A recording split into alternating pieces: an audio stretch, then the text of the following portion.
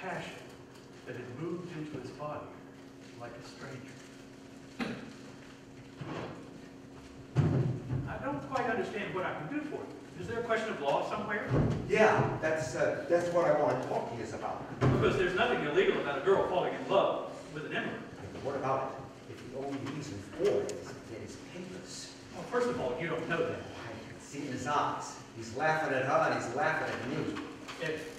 I'm a lawyer. I only deal with what's provable. Can you prove that? I know what's in his mind, Mr. Alfieri. Eddie, even if you could All right, prove that. please, Mr. Alfieri. My father always said that you was a very smart man, so please just listen to me. I'm only a lawyer, Eddie. Please listen to me. I'm talking about the law, so let me just bring out something here. Now, a guy who comes into this country illegal, doesn't stand the reason he's going to put every penny he's got into his sock, because he don't know from one day to another, right? All right. This guy's spending, see? Records he buys, and jackets, and shoes. You understand, huh? This guy ain't worried. This guy's here. So it must be he's got it all laid out in his mind that he's staying, right? Well, what about it? Listen, I'm talking to you confidentially. Certainly. This don't go nowhere else but here. I don't like saying this about anybody. Even my wife I don't exactly say. What is it? The guy ain't right, Mr. Alfieri. What do you mean? I mean, he ain't right. I don't get you. Did you ever have a look at him? Not that I know of. He's a blonde guy, see? Platinum, you know what I mean? No. If you fold the paper over fast, it could blow him away. Well, Eddie, that doesn't Well, mean... listen, please. I'm just trying to bring out something. Now, he sings, see? Which is okay. But sometimes it's a note. I turn around. It's like high. You know what I mean? Yes. well, that's a tenor. No, I know what a tenor is, Mr. Alfieri. That ain't no tenor. I mean, if you came to a house and you didn't know who was singing, you wouldn't be looking for a him. You'd be looking for a her. I understand. Please, Mr. Alfieri, I'm just trying to bring out my thoughts here. Now, a couple of nights ago, my niece comes in with a dress that is too short for her because she shot up like a light this past year. He takes the dress and he lays it out on the table and he cuts it up and 1, 2, 3, he makes a new dress. And he just looks so sweet there.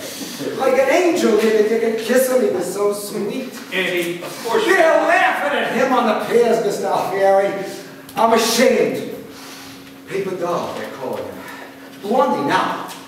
His brother thinks he's got a sense of humor, which he got. But that ain't what they're laughing at. Which they're not going to come out and say it because he's my relative, because they had to deal with me if they're going to make a crack. But I know what they're laughing at. When I think of that guy putting his hands on her, it's just eating me out, Mr. Alfieri, because I struggled for that girl, and now he comes into my house and Eddie, just thinks he can... Eddie, listen, I have my own children. I understand you, but the law is very specific. The law... No, you mean to tell me that there is no law which a guy like white can come to this country and take a girl and marry her? You have no recourse to the law, Eddie. But if the guy ain't right, Mr. Alfieri... There is nothing you can do, believe me. Nothing? Nothing at all. There's only one legal question here. What? Well, the manner in which they entered the country. But I'm sure you don't want to do anything about that, do you? You mean? Well, they entered illegally. Jesus, no, God, I would never do nothing like that, no. It's... All right. No, I can't believe what you're telling me. There's no law, there's no... Let me talk. Sometimes God mixes up the people. You know, sometimes there's too much love, and it goes where it mustn't. A man works hard and raises up a niece or a daughter. Over the years, without realizing it, there's too much love for the daughter. There's too much love for the niece. Do you understand what I'm saying? You mean I shouldn't be looking out for her own good? Yes, of course. But it's got to end, that's all. Because a child has to grow up and go away. And a man has to learn how to forget. Because after all, Eddie, what other way can it end? Let her go. That's my advice. You did your job. It's her life. Wish her luck and let her go. Can you do that? Because there's no law, Eddie. Make up your mind to it. The law is not interested in this. Even if he's a punk. Even if the guy's a punk. There is nothing you can do. All right. Thank you. Thank you very much. What are you going to do? What can I do? I'm a patsy. What should a patsy do? I've worked like a dog for 20 years so that a punk could have one. That's what I've done. No, I mean in the worst of times. In the worst, when there wasn't a ship coming in the harbor, I didn't stand around like waiting for welfare. I hustled.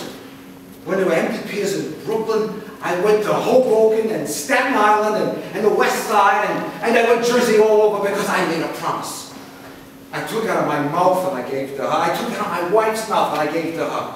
I walked plenty of days hungry in this city. And now I gotta sit in my own house and watch a son of a bitch punk who he comes out of nowhere. And I give him the roof over my head and the blanket over my bed and he goes, he takes his dirty, filthy hands on her like a goddamn thief. But she's a woman now. No, he's stealing from me. She wants to get married now. She can't marry you, can she, Eddie? What are you talking about? Marry me? I don't know what the hell you're talking about. I gave you my advice. That's it. Thank you. I'm sorry. It's breaking my heart. That's all. I understand. Can you put it out of your mind? Can you do that? Yeah, I'll see it.